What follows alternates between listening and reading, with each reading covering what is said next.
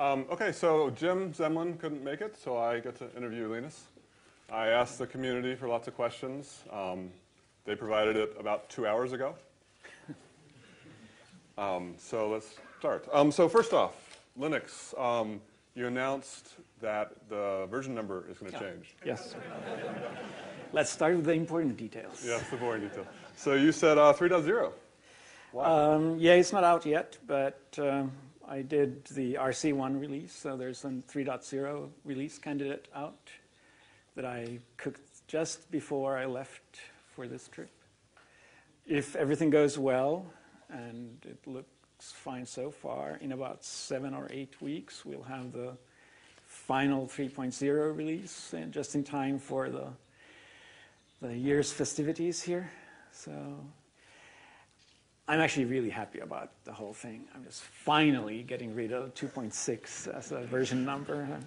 So what is it going to be 3.0.1 or what? So I don't know how many of you have seen this, but Greg sees it every day because he maintains the stable kernel. Our old version numbering was 2.6, and then I made the third number. We're up to 39 right now. And then to make things even more interesting, Greg does the stable release, so he does 2.6.39.1 and counts stable releases this way. It just gets really messy, and then all the distributions have their own build version. So when you actually run Linux, you will run something like 2.6.39.7-13. And we've been doing this for a long time. And the 2.6 has been there for 8 years? 8 years. 8 years, 7 years, yeah. And it's been kind of meaningless. And part of the problem has been that we used to have this notion that, okay, we hit a big milestone. So 1.0 was networking works, right? 1.2 was, I think, the initial implementation of SMP. No, that was probably, 1.2 was our first multi-platform. So that was when we supported Alpha and M68K. 2.0 was network, was SMP. I forget, it was 2.2 had some kind of issues. Spinlot. Oh, we did. So 2.0 was SMP worked, kind of, and 2.2 was SMP actually scaled to 2 or 3 CPUs, and we've always had this notion that okay, you need to have a feature to increment the version number. And then we changed how we do development. So 2.6 for the last 8 years, we decided we don't do versioning by features anymore. We just do this 8 to 10 week release cycle. And it's working wonderfully. But it meant that 2.6 kind of stuck around. And it stuck around for a long time. And now 20 years of Linux means that I had the excuse to say, okay, enough. We've done this version numbering based on time. So let's change the 2.6 based on time too. So now it will be 3.0, and you can do 3.0.1 yes. for your stable version. So we'll still have a lot of numbers, but the numbers will be smaller, and I don't think we'll ever hit like 40 anymore. When we get to 3.20 or something, I'll just say, hey, let's increment to 4 so that we don't have these big, large numbers that are hard to remember. And it sounds silly, but when I made my 3.0 release candidate, I created a diff to the previous version. I have this script that does it every time when I do a release so that people who don't use the source management tool I use can just download the diff. And I created the diff not against 39, but against 29. Because when you're talking about big numbers like that, they all look the same. And I didn't notice. I was starting to upload this diff against the wrong kernel version because once you hit 39, the numbers are just meaningless. So I'm hoping that now that we've renumbered the tree, it will actually be easier to remember that, okay, 3.1, 3.2, the numbers are smaller. They're easier to manage. Good. Well, as somebody who deals with this all the time, I promise that if you ever changed, I would buy you some whiskey. So I followed through. So I found... Okay. No glasses? I need to drink this straight out of the bottle? Classy. Sorry, that's all if anybody's glass. But I found the best whiskey I could find of You can local open whiskey. it. Okay. Maybe we should wait until after. Yes. Yes, it might be interesting now. So thank you, because I deal with these numbers every day, and it drives me crazy. So I know it affects me a lot. You know, I hope this will clarify things, although right now it has also resulted in a lot of discussion about, okay, do we start doing new features now because we changed the version? And I say, no, it's all the same. We just changed the numbers so they're easier to remember. Right, so people have said, can we remove things? Like, people want to get rid of microchannel or ISA or IDE. Yeah, somebody here... is Jens here? No, but Chris goaded Jens to do it. Yeah. It was very... You know, we're not getting rid of features. No. It's actually been one of the things that has worked so well for the last few years is the whole trying to be stable all the time. We used to have these big jumps when we removed features and rewrote the kernel and did big development changes. And it was necessary back in the 1.0 days, back in the 2.0 days. You had to really break the world. But it's been so easy for the last 5 to 8 years when we decide, hey, we'll be stable all the time. You don't have to worry about things. If we ever break anything you do, we'll just revert the change we did so that it still works for you. And I think it's helped us as developers, but I think users have been much happier too when they don't need to worry too much about being on a new kernel version. They know that everything is supposed to work the same, and we'll continue that despite the version change. Yeah, it's also helped developers know that if they don't get their patches in now, 3 months from now, they can do it again. So it's not such a big deal there's no pressure. It used to be when you had 2.5 years of development cycles. It was like you had to get it in then, because if you didn't, you had to wait another 2 years, which just does not work. It also forced us to break changes into tiny pieces and not break the build. Since with Git, I mean, we've made the rule that you can't break the build at any point in time. Yeah, we still break the build. But not on purpose. Not on purpose, no. And I think we're being pretty good about the fact that even when I release a release candidate, which is a very chaotic point in the development tree, when everybody has pushed all their changes to me in the time frame of just 2 weeks, and even the first release candidate tends to be pretty good. We still have 7 weeks to fix all the bugs we've introduced, but so far it looks good. Yeah, good. So that's it for 3.0. It's not a different thing? No. Oh, good. So in the 20 years, I mean, lots of new features. You mentioned the big features. Is there anything been recently, features that you've liked that we've done or that you found interesting? So I actually like the really boring features. I like the features that people don't notice as being new features. We've had many just performance improvements in the last few releases where we changed how we do. The one I like particularly is the file system name lookup changes. It speeded up enormously. On some of my loads that I run, we literally had a 40% performance improvement in one release, and that's basically unheard of. Yes. But there's no new feature. There's no new interface for users. There's nothing new going on. We're just doing the same old thing that everybody does millions of times a second, and we're doing it 40% faster. And that to me is really exciting, even though then selling features to other people, it's usually easier to talk about new exciting things that we do, and it's harder to sell, hey, we're doing all the same boring things, we're just doing them better. Well, doing things faster is a nice change, because normally we've been, like the joke a year or so ago is that we're getting bloated, right? Well, we still are pretty big, and thinking about the machine that I ran Linux on 20 years ago, we wouldn't fit on that machine anymore. True.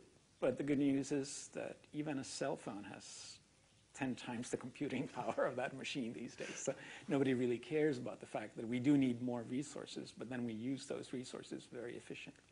So as long as we stay ahead of the, or behind the hardware curve. Yeah, no, I mean, we've been growing, but I think most of the growth has been to do things that modern hardware needs to do, and do things that modern usage patterns needs to do. So, because we don't add things or change the kernel because we feel like it normally. Normally it's because people ask for it, right? Or they that's want the it. hope, yes. Yes, I try to push back. There's still, I mean, there's a lot of kernel developers here, I know. And there's a lot of people who have their own thing that they're really excited about and they want to expand on it without actually necessarily having users yet. It's usually a very good feature, and you push the envelope, and sometimes you add features that you don't have users for yet, and that you think that in 5 years it will really be a big issue. And sometimes 5 years happens and nobody's still using it. So we have those things that sometimes we say, oh, we shouldn't have added that because it turns out to not be as useful as we thought it would be. So do we need actual use case to add things? Because like, not that, hey, this would be nice if we had a little more. I have been arguing more for that we should, in order to merge into my tree, you don't just want to have a cool new feature. You want to have a cool new feature, and you want to be able to point, and by the way, this distribution really, really needs it and has a lot of users for this feature already. So I've been trying to push in that direction, and I think it's been fairly successful. Yeah, I know a lot of kernel developers have objected to the C groups interface, the control groups, and some people argued that it didn't have initial users, but now we do.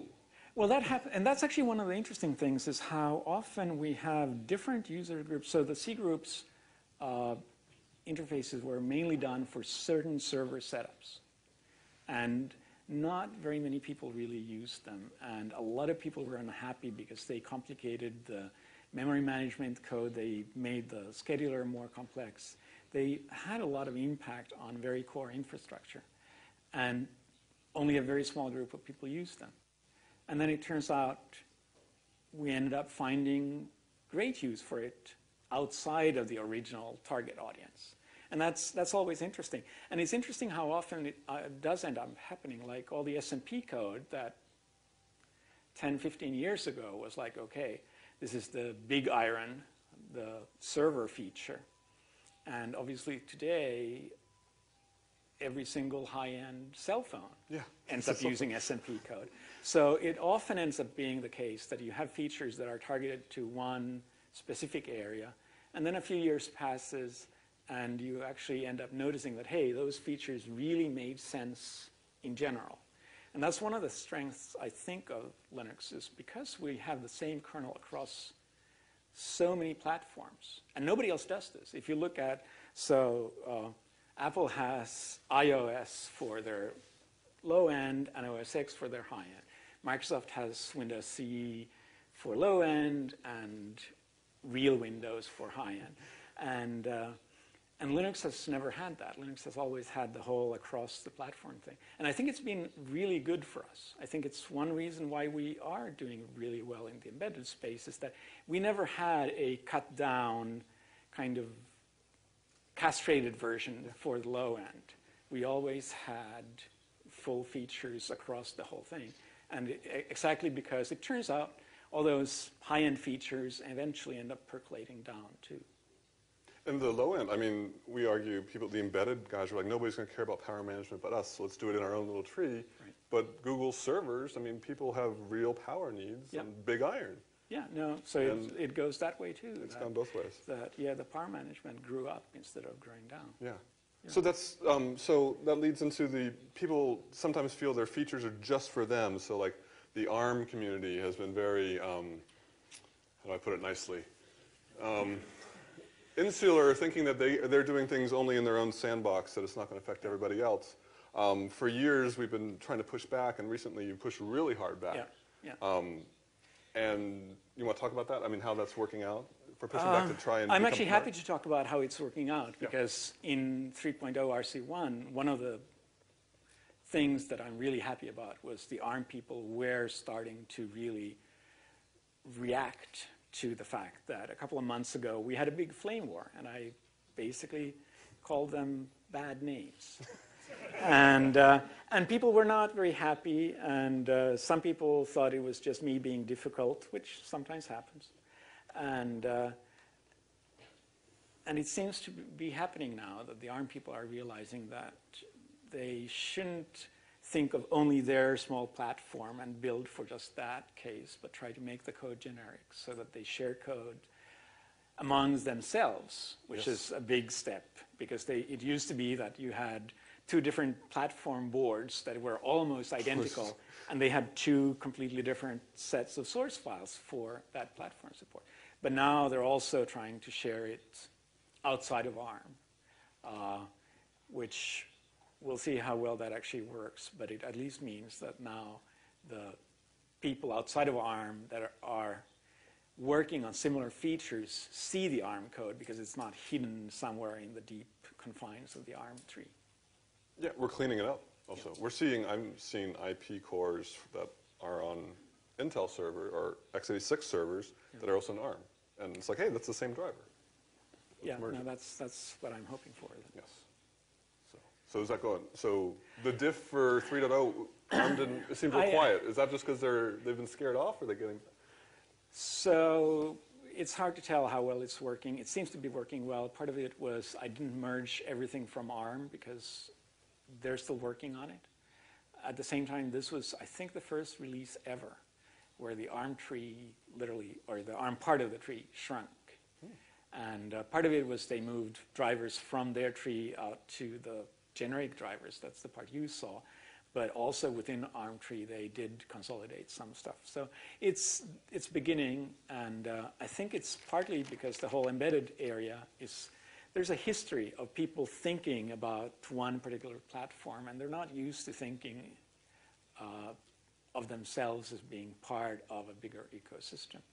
And ARM is growing up, so along with that, they're also starting to hit all the same issues that the other platforms hit a long time ago.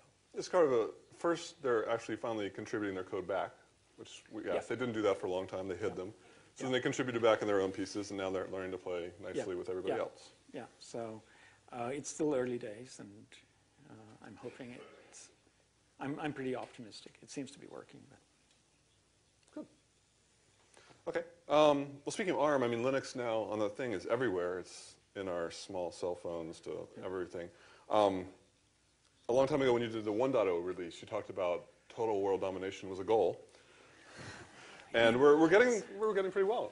We're doing pretty well. But one of the things you said then was in order for us to be able to achieve that, we'd have to have the applications. Yes. The kernel was boring, and all the interesting stuff was going to happen in the applications. Do you think that's still true? It's less true than it used to be. I think we have the applications to a large degree. We may not have it all. The big problem as far as the whole world domination thing goes, and I don't say world domination anymore. It was funny 15 years ago because it was so obviously a joke. And for the last 10 years, it's not been so much a joke anymore. So it's no longer funny, so I stopped saying it. But if you look at all the areas we are in, we're doing really well on the low end. We're doing really well on the high end.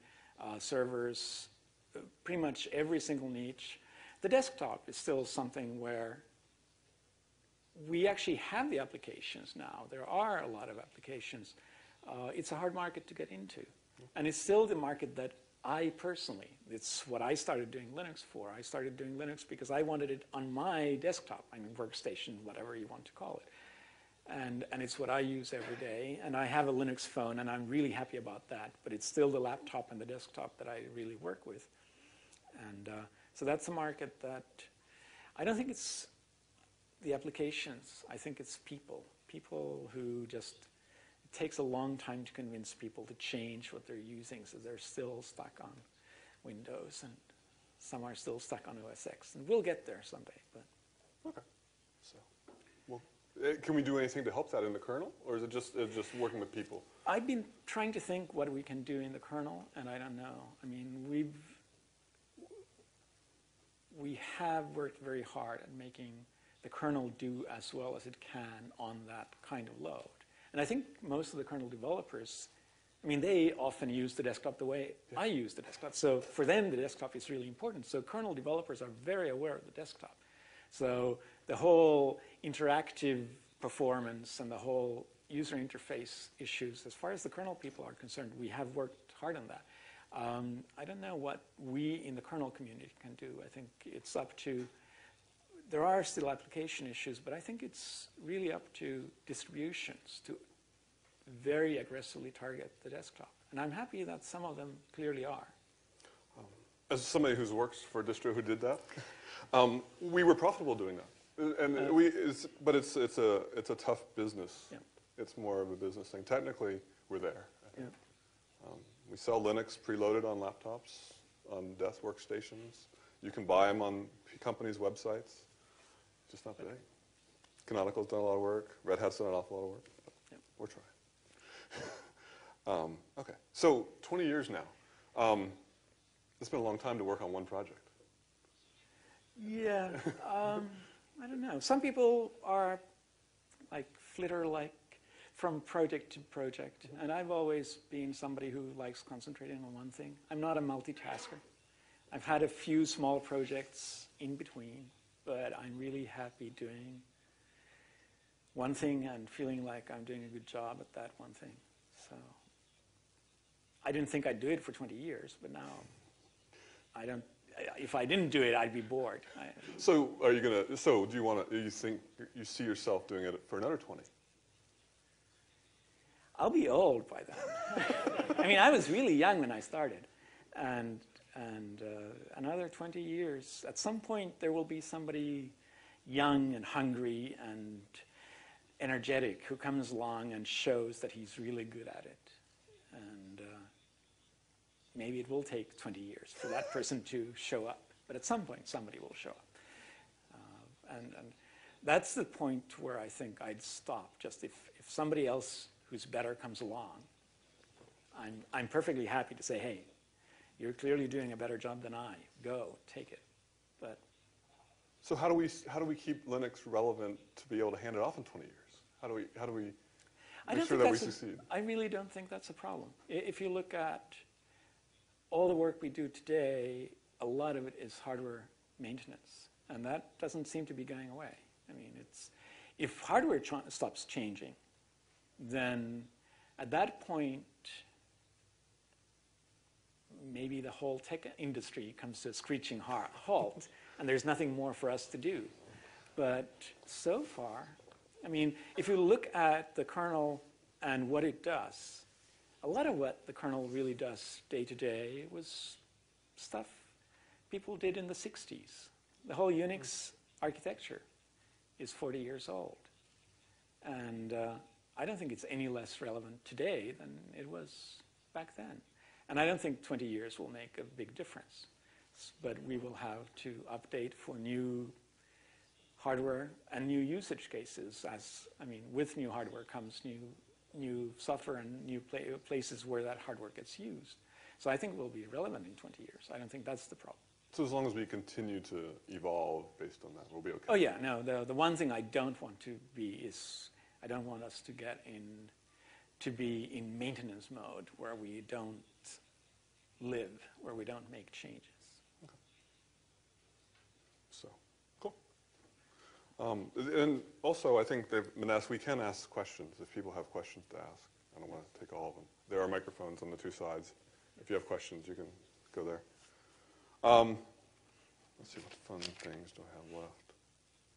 I think I'm doing good. Yesterday at the Open Forum, they had an Open Forum contest discussion here. There's lots of talk about how open source software can help with disaster relief efforts. Yeah. Is there any role do you think that Linux can help play in that? That's a big topic here right now. So I don't know. I mean, one of the things that is personally very gratifying to me is how people are using Linux for things that I never envisioned, right? The whole, I mean, not just the markets, but also people using Linux and open source for reasons that were not my reasons, going into developing worlds and spreading the knowledge of technology and making it a teaching tool. And I find that to be really exciting and very gratifying that people say, hey, open source is perfect for this. Disaster relief, I'm sure it works really well. It's not, I have to admit, it's not something I've personally been thinking about. It's not what I'm doing. But. Oh. Is there a question? No. Okay. There is. Others? Oh. Ooh. So the single most memorable moment in these 20 years. The single most memorable moment. You know, I mean, that really is hard to answer because to some degree, it hasn't been, the whole project has not been a project of like a great idea that changed the whole project. That's not how it's worked. Quite often it's been small ideas with lots of different people being involved. And the small ideas, it's like plodding day-to-day work. And when you look at it a year or 2 or 5 years afterwards, you say, wow, we really made a huge change. But at no point was there the aha moment that this is how we're doing it. And I'll go on a rant here, because this is one of my pet peeves with the whole technology industry, is that there's a lot of people who talk about innovation, and there's a lot of people who talk about being visionary, and that's what everybody always wants to hear at keynotes, right? The one big idea for the next 20 years. And my opinion very strongly is that that's not how the world works. It hasn't been these visionary ideas at any point. We've had lots of good ideas, but they were like good ideas that nobody thought were world-changing at the time. It just turned out that good ideas with lots and lots of sweat and work turned out to be really great. So there have been very few of these single moments, I'd like to say. The one single moment for me personally was actually back almost, well, now 19 years ago, which was literally when it went from a personal project to being something where I no longer knew the people involved. And that was for me a big thing. That was like, wow, now it's not my toy anymore. Now there's hundreds of people, I mean, at that time it was hundreds of people who are using this project of mine that I've never met. And that was a big thing for me. But other than that, I mean, there's been lots, I mean, there's been exciting developments. When Oracle decided and announced that they'll port their database to Linux, that it was like, okay, now we're in the big league, right? Because if you are a Unix and you have Oracle running on top of you, you're a real Unix. So that was like one thing. So big companies, IBM, starting to support. I mean, all these companies. But to me, personally, it was really a bigger deal when it went from this pet project, I talked to a few people that I knew, to going to hundreds of people I didn't know using it. That was, I don't know. But I really want to stress that it really isn't about the innovation. The reason I'm here talking about Linux is I think the kind of person who sticks to a project for 20 years and does it every day, 10 hours a day, that I think it's the persistence and just hard work. And there's thousands of them now out there. And that's what has brought Linux to where it is. Not the great innovation, not all the nice things that everybody talks about the tech industry. It's sweat and hard work.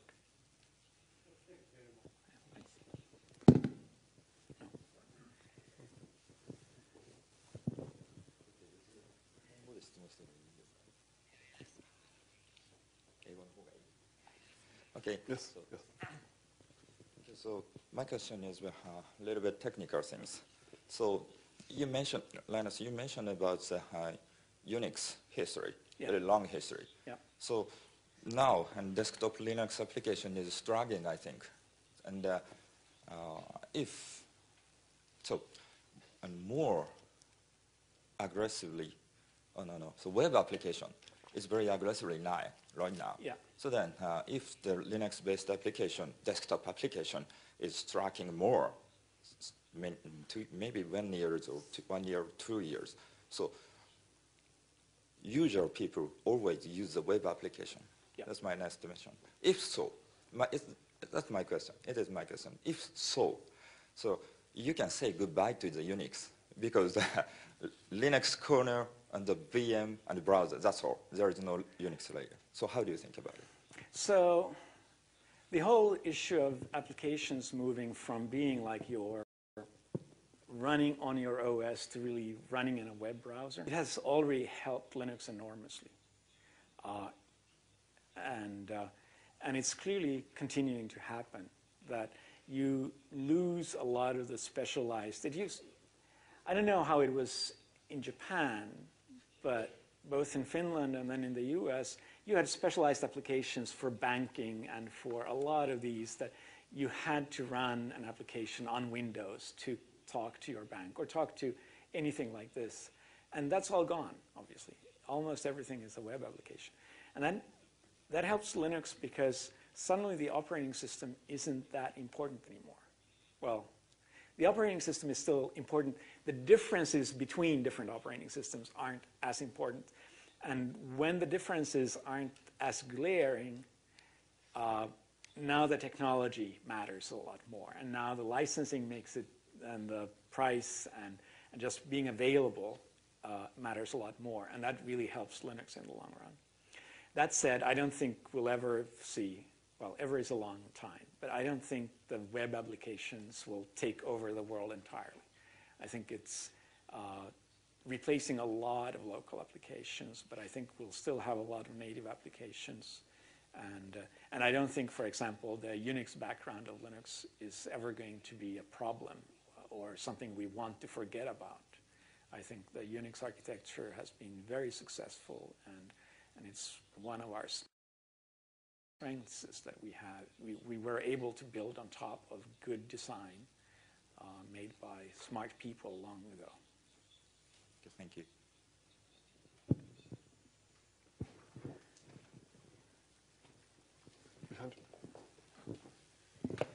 I have another question for Linus. How happy are you with Ubuntu? And if you're not happy or if you're happy, what would you change? This question should actually go to Greg because I suspect the answer from Greg would be way more amusing because he feels much stronger about this than I do. I think Ubuntu is interesting because they're taking a different approach from a lot of other Linux distributions. And I don't mind that.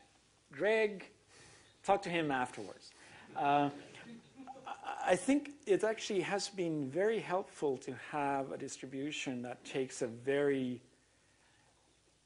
different and maybe less technical approach and a more user interface and user-centric approach. And Ubuntu, I think, has been very successful thanks to that. And I think that's good. And I think it showed the other distributions to some degree a piece that they were missing. So having somebody do something different, the other people that, hey, they're going for a niche we didn't really look at. At the same time, we've had some issues on the kernel front where some kernel developers who I won't name felt that Ubuntu wasn't pulling their weight and helping as much as they could. No, can I answer this? Please. I go around and give lots of talks about who, along with John, about who does what kind of, who helps develop the kernel. And showing what companies are helping sponsor that. And on all those talks for a number of years, people always ask, well, how is Canonical helping out? And I'm saying they're very low on the list. And a lot of people found that interesting. They didn't realize that. So my only response was that they weren't contributing to the kernel. They're still not a very large contributor to the kernel or most upstream source projects at all. The GNOME people verified that recently as well. My only objection was I want to see the kernel community grow. In order to grow, we need to have more developers contributing. It is perfectly fine to take what we use and use it for whatever you want. By the license, we have no objection to that. I want to see those developers be able to contribute. Canonical has some very, very good developers. I want to see them contribute, and they are. They are contributing more now. Over the past couple of years, they're doing much better, and a lot more patches. Microsoft contributes more than Canonical to the kernel. That's going to be some headline now. Great. And there's room for growth. I mean, I will admit, SUSE, we could do more. There's all sorts of places we could do more. But as a kernel developer, I want to see more people do it, and especially those developers. They have very good developers. I want to see them contribute more.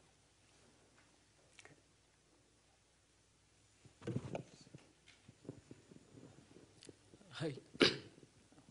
What is the toughest technical problem that you have faced, maybe during the development of Linux so far? What is the what? What's the toughest technical problem which really bothered you? The biggest problems to me, I'll give two answers to that. They have never been technical. I think all the technical development to us has been something we've been able to solve it. And even when we made a wrong decision and took the wrong turn somewhere, eventually we'll figure out, oh, that was just a bad decision, and we can fix it. So on the technical side, I don't think we've had problems that I would consider serious.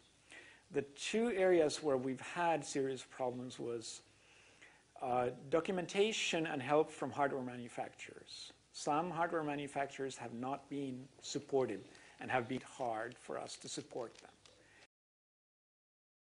which has always irritated me immensely and is sometimes just a problem for users too, when we say, I'm sorry, our support for that particular hardware, it's very common, but we can't support it very well because we're not getting any information from the manufacturer. So that's one problem. It's kind of going away since Linux has been growing so much that a lot of the manufacturers are finding out that it really hurts them not to help us. The other big problem we've had several times is it is hard to develop a big project with thousands of people involved and tens or hundreds of companies that are major contributors and have completely different ideas of where they want to go. So there's been many times during the 20 years where we've had just big disagreements between developers. We've had people who were really unhappy with how development was done. We've had people who are really unhappy about their feature not getting used when somebody else's feature was picked. So that to me has been always the prime. If I lose sleep over something, it's always about politics and it's always about people. And sometimes I get really frustrated and I flame people on the mailing lists and I call them dirty names that I can't repeat in this situation. And that is the thing that can frustrate me, is the interaction between people. I'm happy to say that I think we usually solve our problems, but we've had times when there has been really bad blood in the community where people just argue for months. And that's to me the big problem. I don't know about how other kernel developers see it, but it's hard. Yeah. That's developing with people. But I mean, the point I always like to make when you say people see you flaming or us arguing in public, these kind of discussions happen within companies among engineers all the time. You're just not seeing those internal mails, so it's nothing that is unique to us by any means. No, I don't. And I mean, people talk about, especially the kernel mailing list, is fairly famous for being outspoken. And it's been suggested as being a cultural barrier sometimes because people have a hard time interacting on the mailing list because they know that they might get very negative responses. At the same time, when you develop the way we develop, you have to be able to kind of clear the people know what you're thinking. Because if you're subtle on the internet, nobody gets it. It's just, you can't do development and be polite, I feel, sometimes, because people need to know where you are. If you say, that looks okay, and I think the feature might work, and I think it needs more work, that is some people's way of saying, no, I will never touch it. But if you actually say that on a mailing list, on a technical discussion forum, the other side will continue to do something that you really said no to. You just were too polite to say, hell no, I will never ever touch that code. And they will go on, maybe for months, maybe for years, developing a feature that you really hate. And to some degree, I think our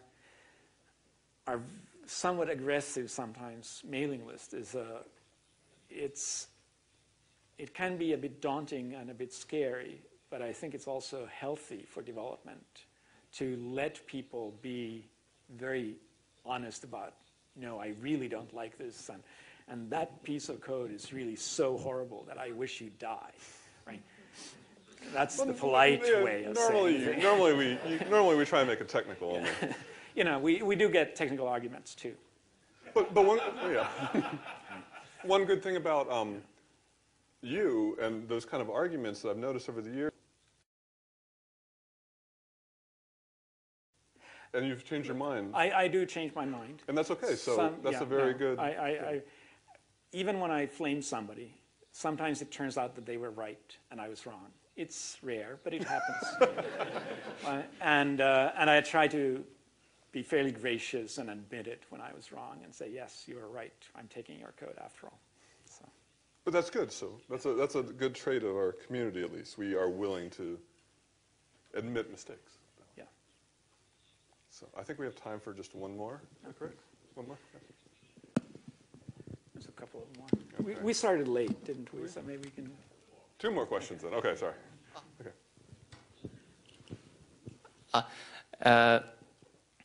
Can you change mascot character in Linux 3.0?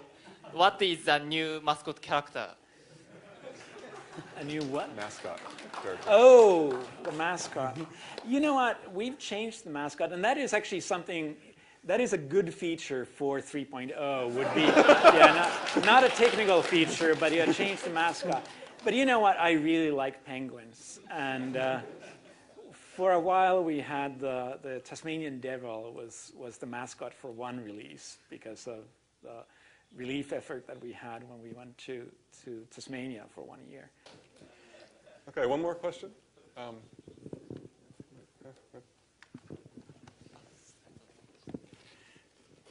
So hi, what do you think of the state of the cloud now, and where do you think it's going, and how do you think Linux will play a part in shaping the cloud? Wow, that's such a marketing question that I'm not sure I really want to take that question. Maybe I really don't want. When it comes to buzzwords and cloud, I'm sure cloud is going to be very big and interesting, and people are clearly using Linux very actively in the cloud. But this is the vision. This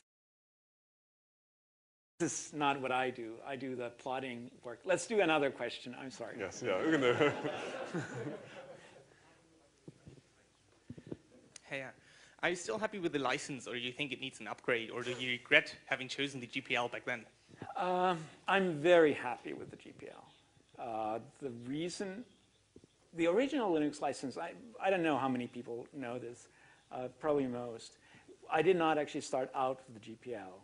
I started out with my own personal license that I wrote that was like one paragraph. And the license, I have it somewhere, but it basically said, you can charge no money for this.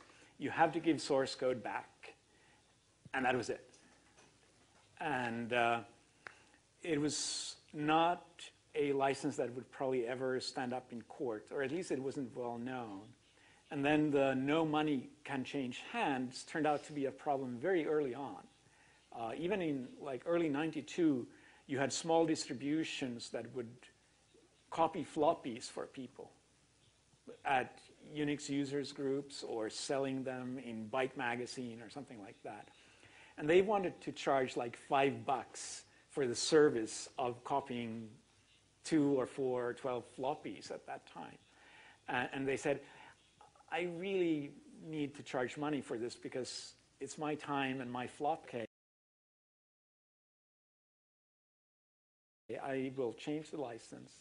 I looked around and I thought the GPL version 2 was exactly what I was looking for, saying that I give this out because I like doing it, but I want people who make changes and improvements, I want those changes and improvements to come back to me under the same license. And I think it's a very fair license. I think it's a license that is also very successful.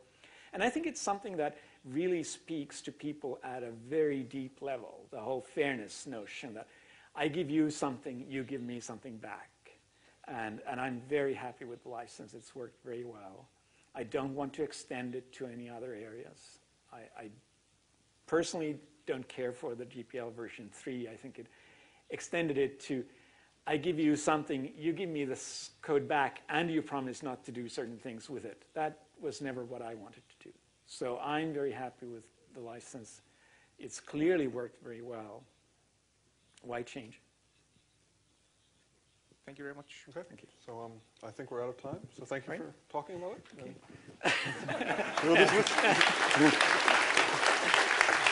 Discussion about, okay, do we start doing new features now because we changed the version? And I say, no, it's all the same. We just changed the numbers so they're easier to remember. Right, so people have said, can we remove things? Like people want to get rid of microchannel or ISA or IDE. Yeah, somebody here... is Jens here? No, but Chris goaded Jens to do it. Yeah. It was very... We're not getting rid of features now. Okay. No. It's actually been one of the things that has worked so well for the last few years is the whole trying to be stable all the time. We used to have these big jumps when we removed features and rewrote the kernel and did big development changes. And it was necessary back in the 1.0 days, back in the 2.0 days. You had to really break the world. But it's been so easy for the last 5 to 8 years when we decide, hey, we'll be stable all the time. You don't have to worry about things. If we ever break anything you do, we'll just revert the change we did so that it still works for you. And I think it's helped us as developers, but I think users have been much happier too when they don't need to worry too much about being on. Even more interesting, Greg does the stable release, so he does 2.6.39.1 and counts stable releases this way. It just gets really messy, and then all the distributions have their own build version. So when you actually run Linux, you will run something like 2.6.39.7-13.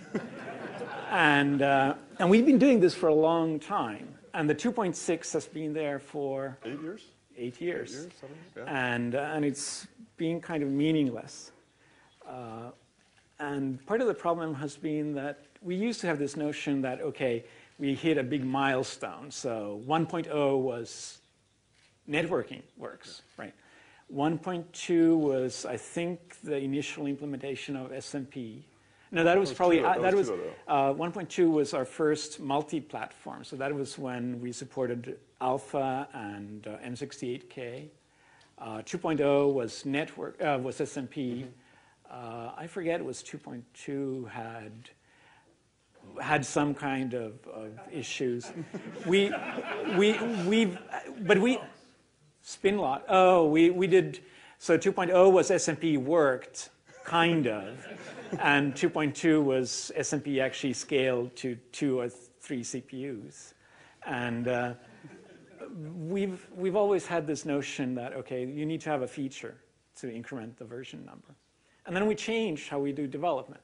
So 2.6 for the last 8 years, we decided we don't do versioning by features anymore. We just do this 8 to 10 week release cycle. And it's working wonderfully. But it meant that 2.6 kind of stuck around. And it stuck around for a long time. And now 20 years of Linux means that I had the excuse to say, okay, enough. We've done this version numbering based on time. So let's change the 2.6 based on time too. So now it will be 3.0, and you can do 3.0.1 for your stable version. So we'll still have a lot of numbers, but the numbers will be smaller. And I don't think we'll ever hit like 40 anymore. When we get to 3.20 or something, I'll just say, hey, let's increment to 4 so that we don't have these big, large numbers that are hard to remember. And it sounds silly, but when I made my 3.0 release candidate, I created a diff to the previous version. I have this script that does it every time when I do a release so that people who don't use the source management tool I use can just download the diff. And I created the diff not against 39, but against 29.